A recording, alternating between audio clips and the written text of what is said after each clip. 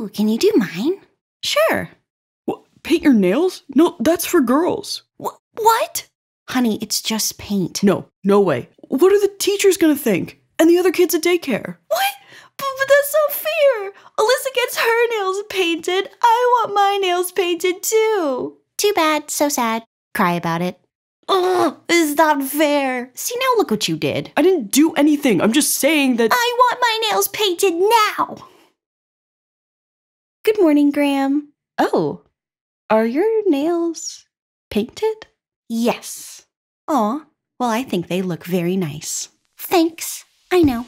When my brother and I were kids, we would go to this after-school program / summer day camp thing for a couple hours every day until our parents picked us up. But when I aged out and went on to middle school, the after-school program supervisor, who I'll just call Miss Sheriff, told me to come back when I'm older to work there. So I did.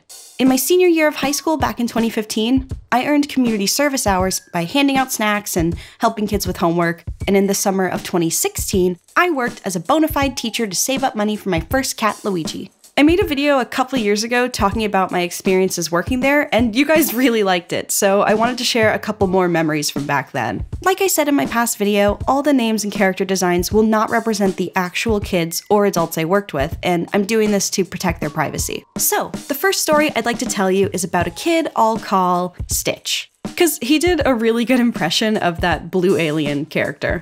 Stitch was super sweet, he loved arts and crafts and movies and pretty much anything that allowed him to be creative. He was also autistic, which sadly made him kind of an outcast. Now, it's not that the kids were outright mean to him because he was autistic, they could just sense something was different about him and the way he liked to play. Hey Stitch, can I use this block? No, I'm not done with it yet. But you're just lining them up. Yeah, I'm playing with them. That's not playing. Give that back. Or else. Whoa there, Buster. What is going on over here? I wasn't done playing, and Devin, he wasn't even playing. He took my block, so I told him to give it back. Or else. Devin, dude, if he's not done with that block, you have to wait your turn. Ugh, okay. Yes. And Stitch? No threatening people. It's not nice. We good here, boys? Yes, Miss Alyssa. Good. Miss Alyssa? Yes, Mr. Stitch? You're my favorite teacher. Aw, thank you. Why am I your favorite? 'Cause you don't yell at us. Oh. Yeah, I don't like when people yell at me either. I won't lie, I wasn't sure I was cut out for this job when I first started, because I was basically micro-parenting at the age of 19. But hearing feedback like that made me more confident in being the adult these kids needed me to be for approximately 6 hours every day. Which brings me to my next story. This one's about a girl— Hi, my name is Delaney. My favorite color is yellow because it's bright and happy and wonderful like the sun. Who I talked about in the last video. She was a perfect ball of happiness and sunshine. She was super smart and very curious about the world, sometimes to a fault. So one day, while we were on a field trip to the local bowling alley, her curious eyes landed on my phone's lock screen. Ooh, is that your boyfriend? Yes, that is my boyfriend. But more importantly, I'm using the web browser Opera, who is the sponsor of today's video. Opera has just released the latest version of their desktop browser, Opera One, and it's a game changer. It comes with a free VPN, an ad blocker, a built-in music player, messaging apps, and so much more that you can customize to your heart's content. And it's completely free. The feature I really like is called Tab Islands. I'm one of those people who will have like 80 tabs open and I'll be too afraid to close them because they're important. I need them. I just don't know which is which. That's where Tab Islands come in handy. As you browse, Opera will automatically color code your related searches into little islands, which you can condense and expand for easy access and organization. So when it's time to go back to a previous point in your silly search session, you can easily locate each topic, condense them, and continue digging deeper into your internet rabbit hole. I'm visiting a friend in Tokyo this December, and Opera automatically organized my searches for hotels, flights, and what to wear to stay warm, leaving me with plenty of room to open my desired amount of 80 tabs without judgment. Another important feature is the integrated AI, Riah. I'm a fan of ChatGPT for helping me come up with fantasy names for a graphic novel I'm writing, but when it comes to real-life events, ChatGPT can only provide limited knowledge past 2021, and it's currently 2023. And Aria is different. It's able to scour the internet to give you much more accurate answers to present-day questions. So if you'd like to try a completely free, customizable, beautiful browser with up-to-date information and user-friendly tools to help make your time on the internet as painless as possible, use my link below to download Opera for free today. Now, back to my story.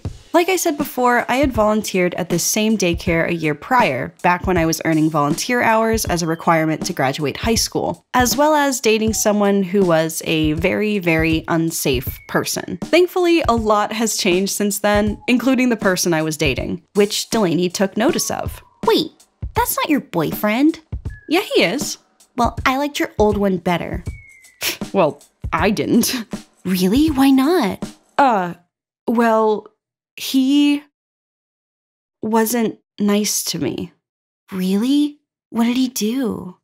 Of all the people I've talked to about my ex over the years, whether that be friends, therapists, police, even the internet, who I didn't realize would listen so intently, talking to a kid about it was and will always be the most difficult time I can recall. I wanted to explain the dangers out there because she'd soon be the same age I was when it all started, but I wasn't her parent. Who was I to have this kind of conversation with her? So the best way I could explain it was like this. Well, he was really controlling and mean to me. Like what? What did he do? Well, remember how my hair was really long back then?